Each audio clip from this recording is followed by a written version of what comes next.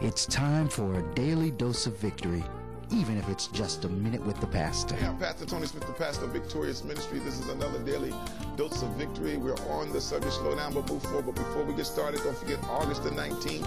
We're only doing it one service at 3:30. We're having our holy baptism service, and we want you to come and be a part of it.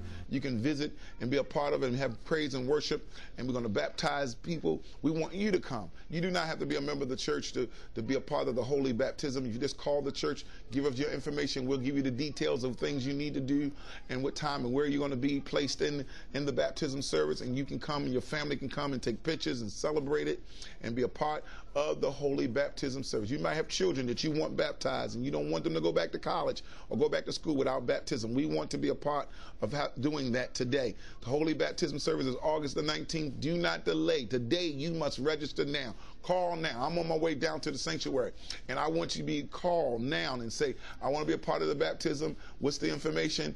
What time I need to be there? What's the things I need? Because my family, I want me and my family baptized. And give us the numbers. We give you the information, and you'll be a part of the holy baptism. Churches that wants to be a part of this, please contact us directly and let us know, and maybe we can work together and have a holy baptism service all together. It's not an I and a big U. It's all about God's kingdom people coming together and being baptized. Even Jesus got baptized by John the Baptist. So I'm encouraging you to take the same journey too, and you'll be blessed. I guarantee you it's a life-changing moment would happen in holy baptism. We're on the subject, slow down but move forward. I want you to stop working so hard and moving and doing all this hustles and bustles and slow down and move forward in worshiping God during the week.